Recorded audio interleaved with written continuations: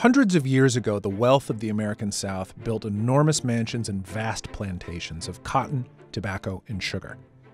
That all came at a cost, of course, a deeply felt human cost, paid with thousands upon thousands of black lives.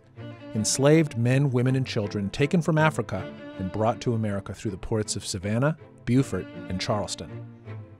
The enslaved persons brought their agricultural know-how with them, and crops like rice, okra, and yams thrived under their expertise. We're here today with B.J. Dennis, a Charleston-based chef and historian who's not only a great cook, he's dedicated much of his professional life to preserving the low-country culinary traditions of his ancestors, the Gullah or Geechee people of the Sea Islands off the coast of South Carolina and Georgia. B.J., thank you for bringing me here. Brought you to one of the hearts of Gullah culture. First of all, what does that mean? Gullah, I hear Gullah, Geechee. Is that the same thing? Well, you know, on the Sea Islands of Georgia, they'll say they Geechee. South Carolina, they say we Gullah. But in the city of Charleston, we say we Geechee. It's all the same culture. Okay. A language, music, food, the Africanisms that we held on to that came from West Africa and the West Indies. That's pretty much the heartbeat of Gullah culture. It stayed on the Sea Islands because the Sea Islands were very separated from the mainland, and through that we held on to a lot of our Africanisms. The ring shout, praise house, the food, which you get ready to taste. And on Edisto Island, Miss Emily is probably the matriarch of this island.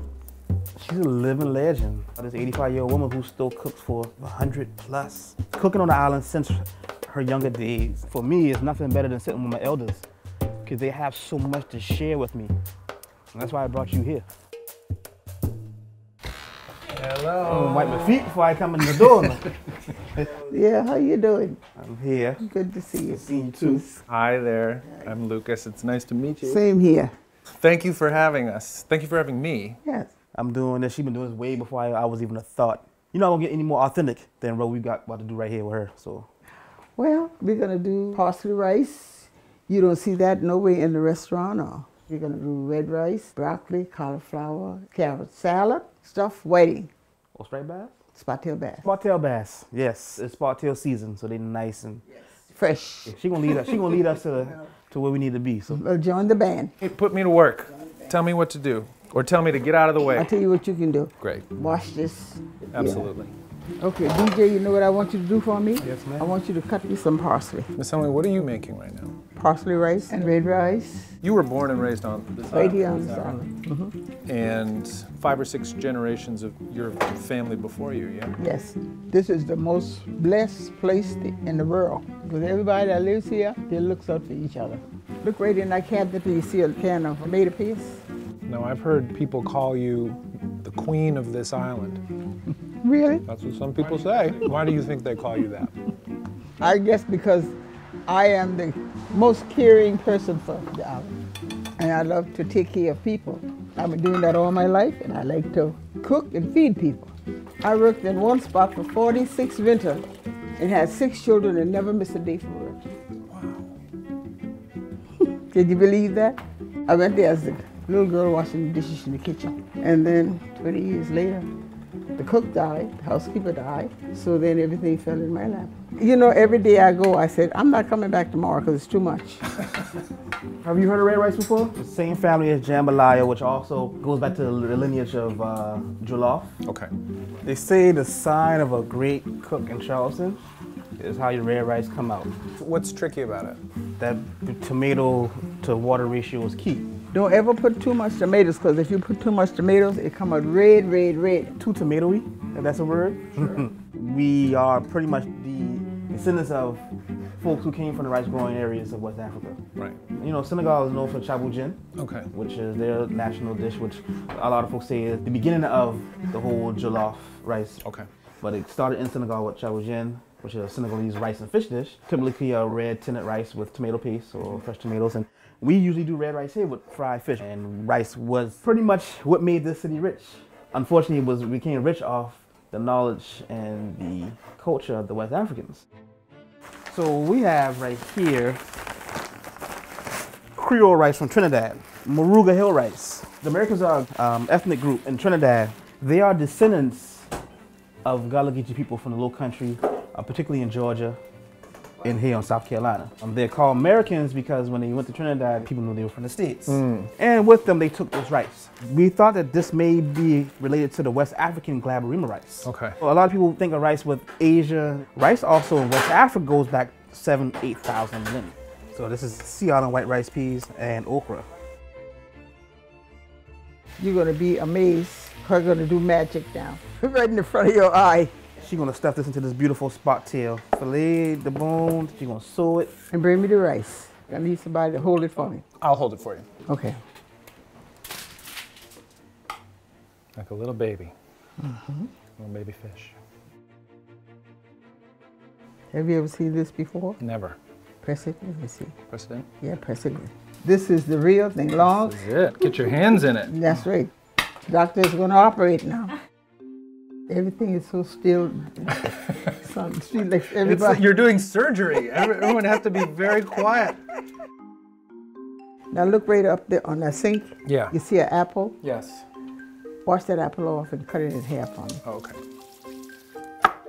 Scoop that up. Scoop that out. Okay. Do that. Bring it here. There's a lot of stuff in here. Man, I'm going to fire you. I'm going as fast as I can. One apple. I know. He takes 15 minutes. I just wanted it to be perfect for you.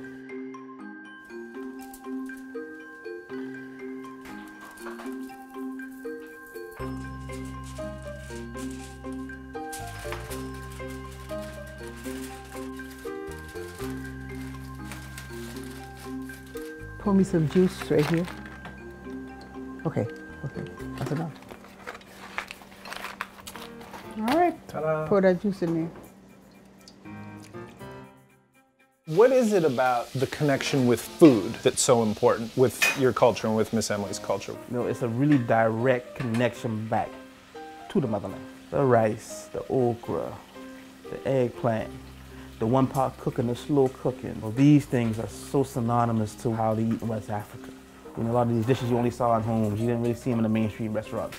You know, Charleston in particular, and the Sea Islands, be it from working class, even in the quote-unquote homes of the elite, this was the cuisine that they would eat. Charleston at that time was 70% free and enslaved people. Their culture kind of was the heartbeat, even though it was suppressed through food. You know, a lot of people say, well, it's food and don't try to mix in politics or history, but the fact is it's so connected. And so how do you discuss Southern cuisine? I think for me as a chef, I have an obligation to talk about these stories. I can't just cook this food or go back and look at the past, look at old recipes without knowing that some people, they were house slaves. Sometimes if you burnt something, that was a punishment. They had to be great cooks. I call it suppressed greatness.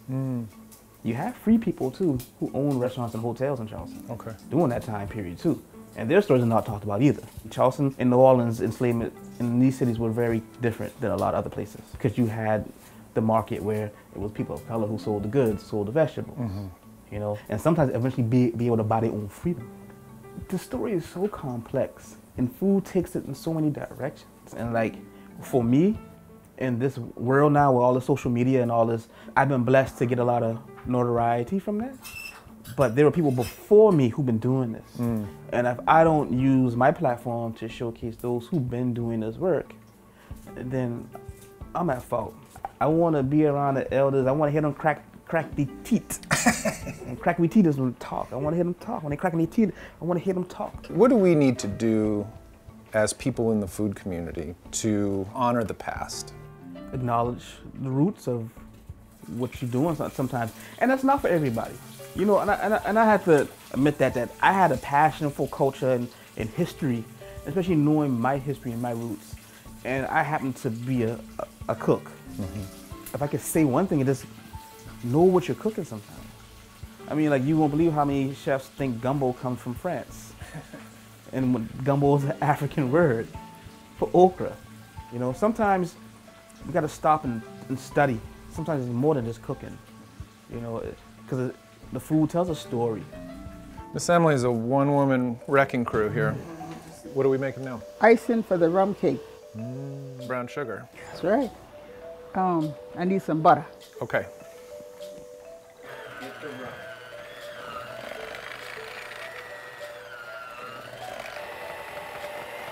Can I grind the walnut? Yes, you can.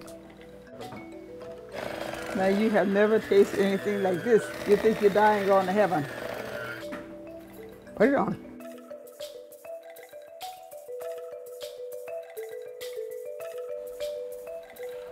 Does that look good?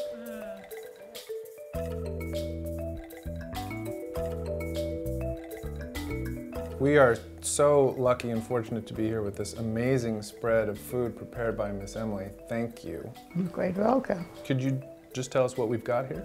You got stuffed Spottail bass with parsley rice. You got red rice, brown rice. You got vegetable salad and a lemon cake. And then what is in these mysterious jars? Some homemade muscadine wine. And this looks so good. I think we should eat it. Let's see the blessing. Lord, make us thankful for this food that we are about to receive to nourish our body but not our soul. Make us mindful of those that are less fortunate than we are. Thank you for family and friends. These and all other blessings I'm asking in your Son Jesus' name. Amen. Amen. Thank you. Thank you so much. You gotta take a little of each. Variety. Thank you. They probably do serve a... I'd love to talk a little bit about food traditions here on the island, preserving those traditions. But I don't know if these young folks is going to carry on this tradition because, see, the parents don't cook this kind of food and the kids substitute. When I was coming up, whatever our parents put on that table, if you didn't eat, you go to bed hungry. How does it make you feel when you see younger people like BJ wanting to prepare these kinds of foods and keep these things alive? Good. Makes you feel good because you know what? Somebody have to carry on. But ain't everybody going to do that. Tell us a little bit about some of the significance culturally of some of the dishes that we're eating. We'll start with this red rice. I mean, red rice and jambalaya are very similar. This rice right here came from the Low Country and went to Trinidad in the 1800s. And then this dish, you know, to me is a special. So you're getting the kind of full gamut. I mean, what's interesting is having so much going on in one dish. And it's indicative of the culture.